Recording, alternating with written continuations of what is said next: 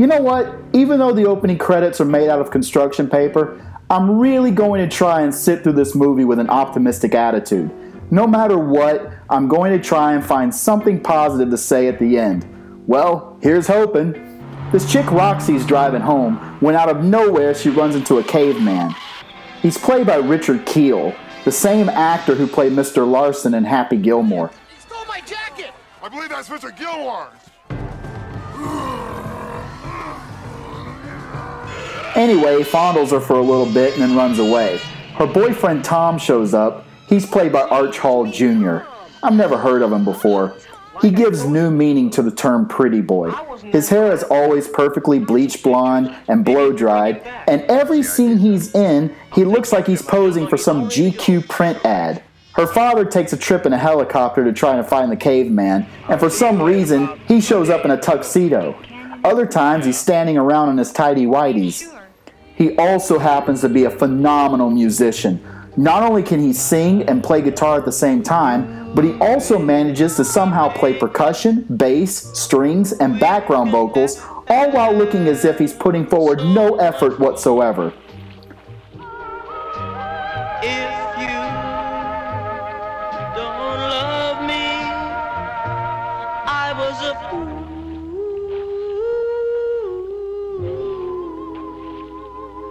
The actor's father, Arch Hall Sr., was a director of the movie, and he also has a co-starring role as Roxy's father.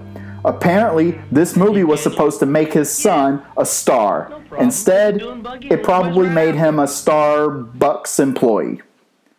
The father gets dropped off in the middle of nowhere on a quest to find the caveman. Well, apparently he picked the perfect spot because he's not there 30 seconds before the caveman shows up. Well, he gets kidnapped. But not to worry, DiCaprio takes his doom buggy out to find him.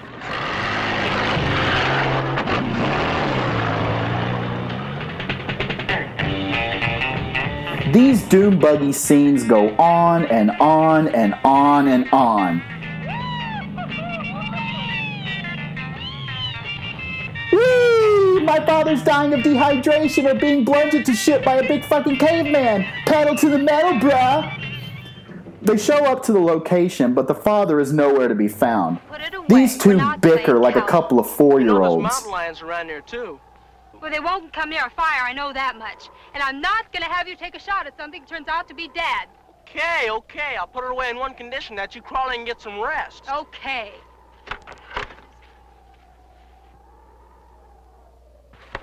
Don't be stupid, God! Oh, Jesus. Seriously? Are we really supposed to believe this fucker's playing this? A thousand paintings in a marble gallery. If I had. At one point, he looks like he fell asleep halfway through the song. Well, it looks like the caveman's about to be the ultimate music critic right now. Come on, do it, do it, do it, do it! Well, he doesn't do anything. The radio turns on and it scares him away, but he leaves his caveman club behind. Okay. Well, that scene went nowhere. More doom buggy fun! Brad Pitt's stang goes off on his own, while Roxy stays behind. The caveman shows up and kidnaps her too. He takes her to Bronson Caves in Hollywood, where she's reunited with her father. So the caveman shows her around the cave, gives her food, shows her his caveman artwork, stomps around, lizards fuck, and they stretch a half-hour short film to 90 minutes. Meanwhile, Twat Bayo is taking himself a snooze. He gets up, he gets into his doom buggy and proceeds with his mission.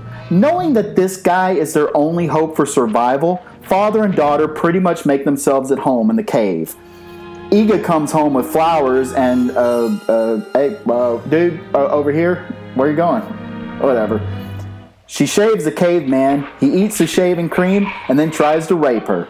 Keep in mind that as this scene was shot, there's a boom operator, a sound guy, producers, financiers, and a whole crew of people standing around who actually thought they were making art.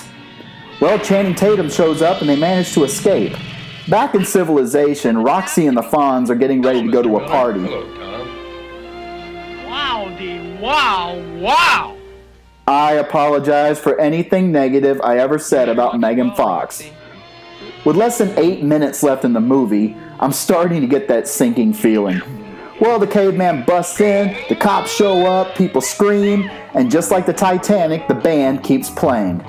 I think I may have underestimated Arch Hall Jr.'s musical talent. In the middle of the song, he's able to take his guitar off, hand it to another guy, and have him resume without missing a single note. Seriously, this guy is the most talented musician in the world. Wait. Hey, don't try and upstage the star of the movie, you asshole. Okay, where was I? Oh yeah, the caveman. Well, with less than a minute left, he shows up, gets shot, and that's the end of the movie. Now, this is the part of the movie review where I'm supposed to put my cynicism on hold and try and say something positive about the film. Hell, if I can muster up some good things to say about Jennifer's body, I should be able to say something positive here. Well, it's public domain, so you can download it for free. You could probably find it on DVD in the dollar bin. There's a pretty funny Mystery Science Theater and Elvira version of it. I'll try and review a better movie tomorrow. You know what? Let's just end it with that.